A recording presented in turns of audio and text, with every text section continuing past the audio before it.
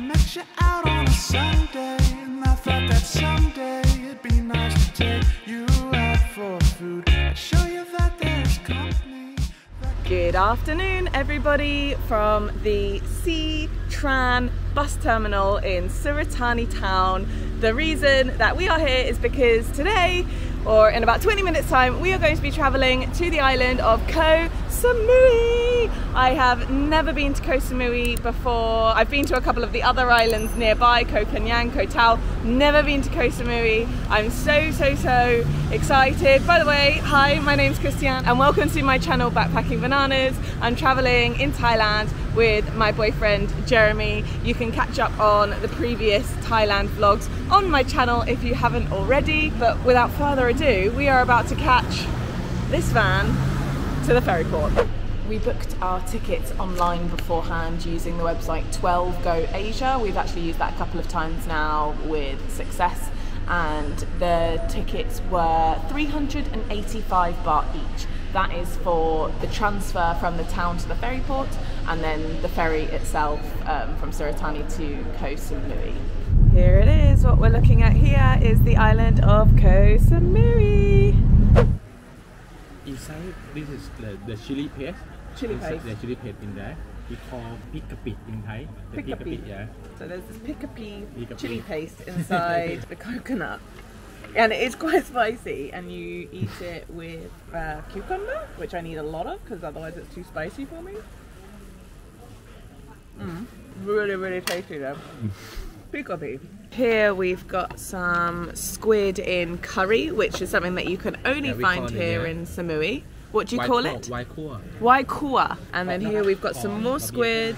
Here we have a papaya salad, and here we've just got some fried rice. Yeah. Nice, it looks delicious.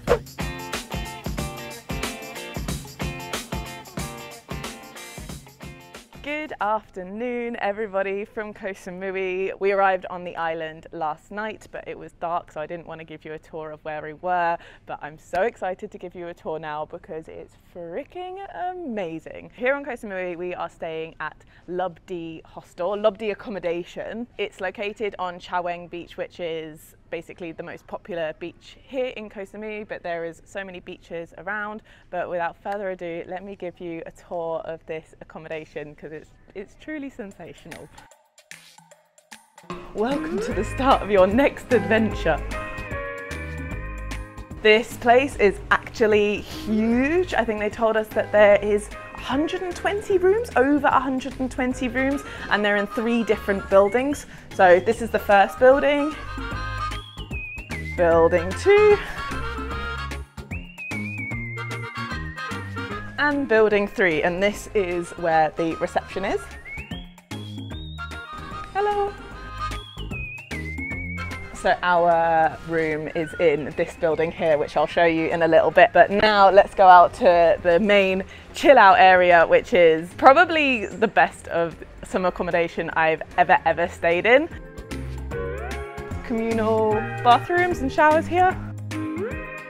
They have not 1 but 2 pools in this accommodation. You've got the day pool, which is just good to chill out by the day. They've got these beautiful cabanas. The breakfast area. You've even got a swim up bar at this pool as well, which is so cool.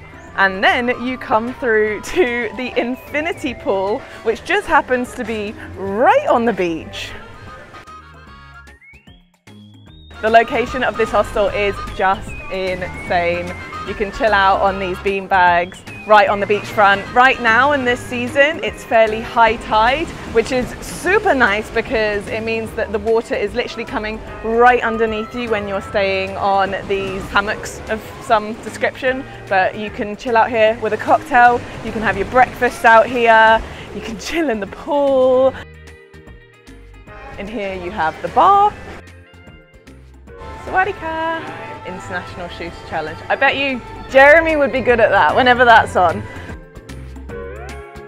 Free beach towels to use.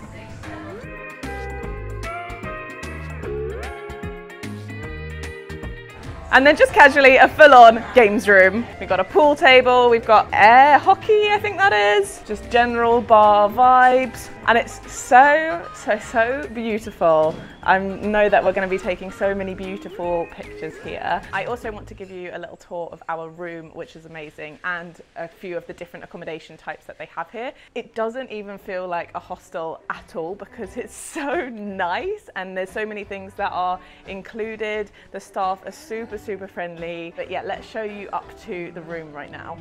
We're going to start with the most amazing rooms here, which are the double rooms with a sea view. We're staying in one of these rooms. I didn't want to show you ours because we've made it a bit messy. Look at that view!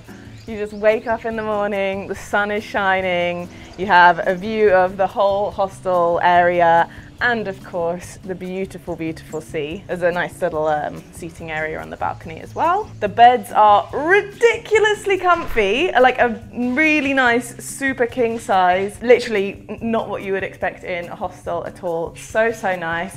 You have a mini fridge here, tea and coffee station, wardrobe area, and then in the bathroom, the shower was honestly one of the best showers I've ever had. You can choose between having the rainfall or the standard shower, and it was just incredible. Great water pressure, hot water. It feels like a true luxury hotel, except you've got the amazing vibe as well. You also have the double rooms which have a city view as well. There is of course dorm accommodation here as well. This is one of the hostel dorm rooms that they've let me have access to show you, and it is so nice. Look at this. If you're staying on a top bunk, no annoying ladders, you have a full set of stairs to get up to your bunk. I think this almost makes the top bunks more appealing than the bottom bunks. Let me know in the comments whether with this access would you prefer a top or a bottom bunk. But each bed has its own curtain. You have a towel included for bathing. There's also, like I showed you, free beach towels. You also have your own little mirror, your own little shelf.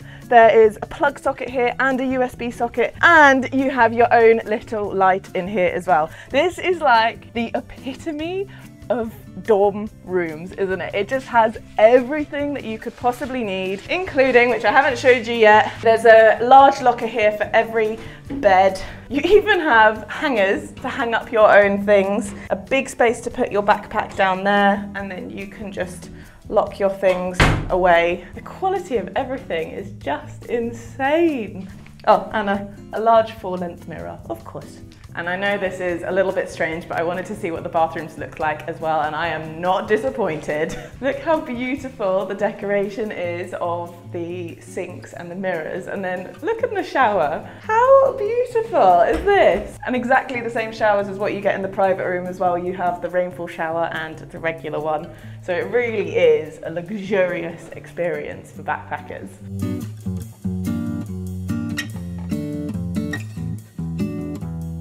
And the final style of room in Lub D is a family bedroom. I've got no idea what this is going to look like.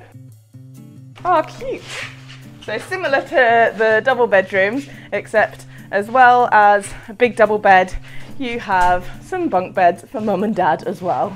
No, not for mum and dad. Probably the bunk beds for the kids. I mean, you could stick mum and dad in the bunk beds and then have the kids in the double bed. That would be very luxurious for the kids. This is lovely. I just love the interior design of this place. Like, all the murals on the wall are so stunning. Nice desk area as well. Nice big TV and a beautiful view of the mountains from this room as well. We really got to do some laundry, and they have these washing machines at the hostel in the second building. They offer this laundry detergent, which was 20 baht, and then how much is it? 40 baht to do your washing? Okay. How does it work? These are the hardest struggles of being a backpacker, figuring out how different washing facilities work.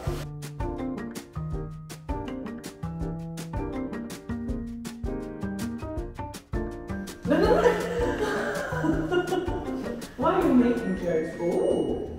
Okay, I'm assuming that that's taking care of itself. Yes, it is. Okay, so we're going to come back to the washing machine in 1 hour, and then I guess we'll try and figure out the dryer. But in the meantime, I very much would like a cocktail. I had a slight change of mind when coming to the sunbathing area on the beach, and I got myself a coconut, a fresh coconut. Oh, it's so good. It's chilled as well. And how good is this? They've got the KOH SAMUI Lub D stamp on it. This is the dream. This is the dream, isn't it? Okay, it's happening. I'm going in.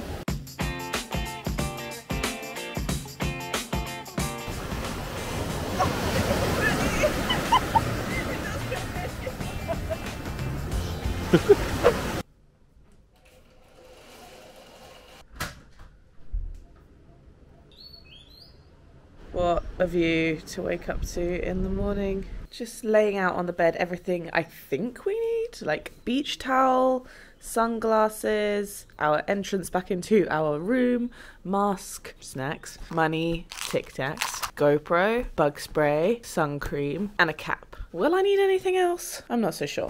We're having our breakfast quite early this morning because we are heading on an excursion to Pig Island with Gojo Tours. And honestly, I don't know much of what's going to happen today other than I know there's going to be some pigs and I know there's going to be a lot of island hopping, which I'm so excited for. I have not done island hopping in God knows how long, let alone in Thailand. I know it's going to be good. So we're fueling up with the included hostel breakfast, which is absolutely amazing. Even including, you can just get a normal coffee, but I've got a latte, so I'm feeling very, very swish. We're just getting on the boat now. We are going with a company called Gojo Tours, and I think Lub D own this business. I think there's like 8 of us, which is so nice. It's going to be nice to socialise with some new people. If you don't know, this is such a good way to meet new people when you're travelling, especially if you're travelling solo.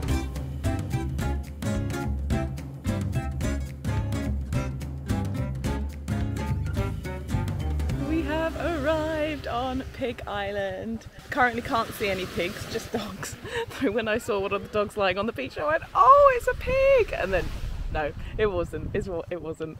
Don't know where the pigs are. We have 1 hour and a half just to chill on this island. We can rent kayaks, which is what we're going to do right now. We can swim. We're going to use our mask and snorkels. And it is just stunning. The water is blue but also clear, and it's warm and it's still, oh, it's just paradise.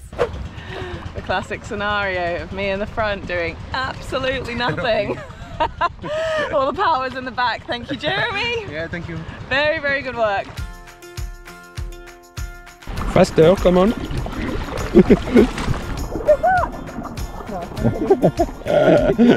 I believe it. Did you?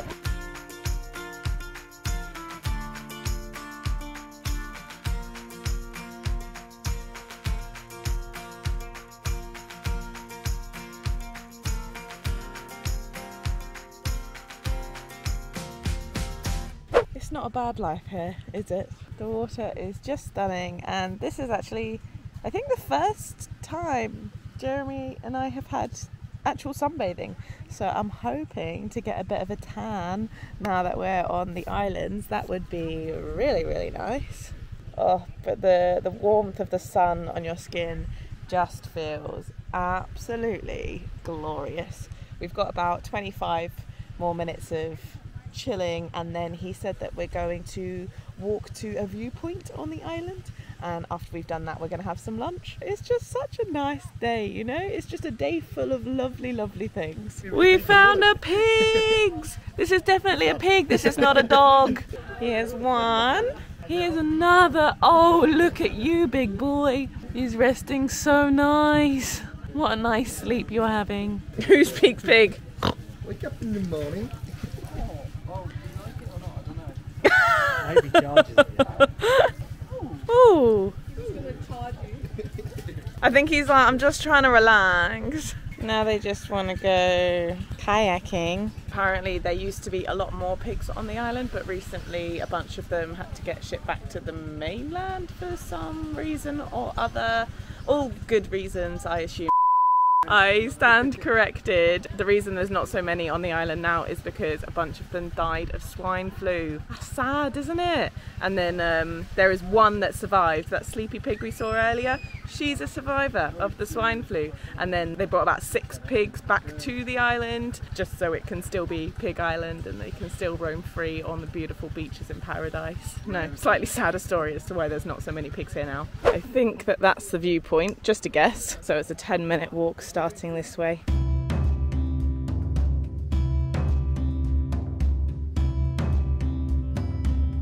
The viewpoint is this way, just 15 meters only. Oh, okay. Viewpoint is not where I thought it was going to be, it's this way. Our guide is explaining how, unfortunately, this part of the island is very, very messy. And it gets very messy and it collects a lot of plastic and waste very, very quickly. And that's because very, very windy.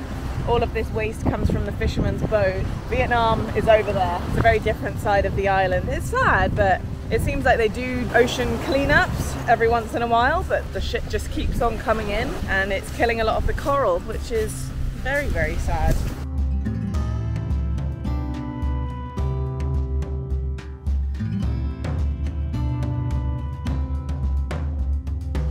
Now that is a beautiful view. You're gonna jump? Good luck. No, we're about 20 meters up, I reckon. Not even close to the edge. It's Vietnam then. Yeah, Vietnam is over in the distance. Far in the distance. So our lunch has arrived. This entire spread is included in the tour. We've got like 2 different types of curries. We've got some fried chicken, vegetables, rice. The alcohol was not included, but I did get a very large glass of wine for 200 baht. You just took everything off my phone. Stop.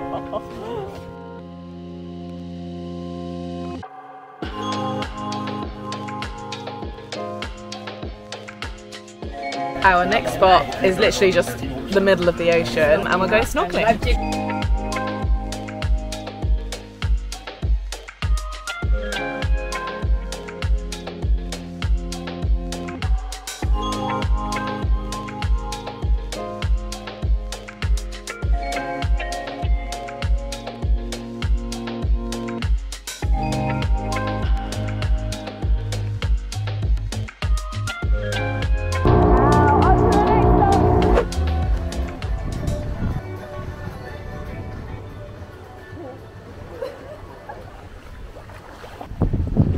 What have we got on the menu? You should take this.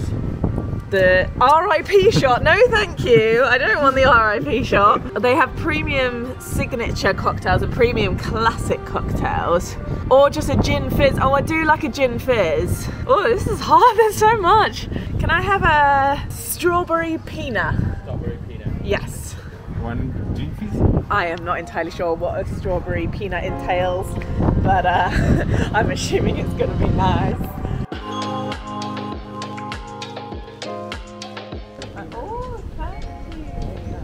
I got a strawberry peanut, which is one of Lub D's premium signature cocktails. Oh, it's delicious. What's inside? Strawberry, coconut milk, rum, and coconut rum. Okay, nice. It is delicious. It's literally like a strawberry and coconut smoothie. It's amazing. Okay, so just in case the first cocktails weren't enough, we have ordered the Lub D cooler bucket, which looks like this. Buckets are famous in Thailand and this one looks freaking great. It is rum and lychee juice with fresh diced pineapple and watermelon served with a Lamborghini sparkling wine. Oh, lovely. Absolutely lovely. Strong. Very sweet. I would need to say sweet. Oh, sweet. I was going to say strong. Strong and sweet. I still finishing this one as well. Very nice. Full holiday mode now.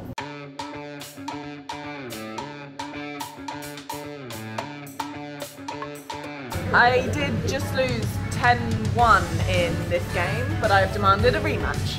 So, Jan and I are going to try again. Small one, big one, to the side. Big one. Big one. The big one, where it gets slower. I got it. Keep. Oh shit. Okay, don't go. No, not so fast, my friend. Okay. Oh my goodness. This is the well needed daiquiri sparkles, rum, cranberry. You get to choose the juice, cranberry juice and sparkling wine. And this is on happy hour, so every day 4 p.m. to 6 p.m. you get a few of the cocktails 2 for 1. So that's 2 for 180 bucks. If I get this, it means I did better in this than the last round. If you know. Okay. Okay, 10-1 like always. I lost again, 10-1. You know, at least it wasn't worse than the last time, but it wasn't an improvement either. Absinthe, Oh no. Jägermeister, Oh no. and Red Bull. Oh, yeah, I like Red Bull. Red Bull, absinthe, and Jägermeister. Well, that sounds like a recipe for disaster. How do you take them? Oliver, I'd like a demonstration personally. You take the absinthe first, Yeah. the Jägermeister falls down, and then you just rinse it off with the mix. This one first. You want to fill in? Can we let this one fall? Yeah, of course. Okay. Jackie ball. By taking this one, 1, 2, 3, go!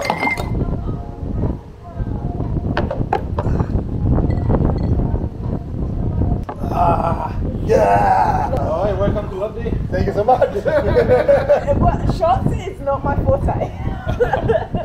I'm working on it. My toxic trait is that I buy things which I don't have room for in my backpack. So yesterday I went to a surf shop in Koh Samui and I bought these trousers which are Roxy.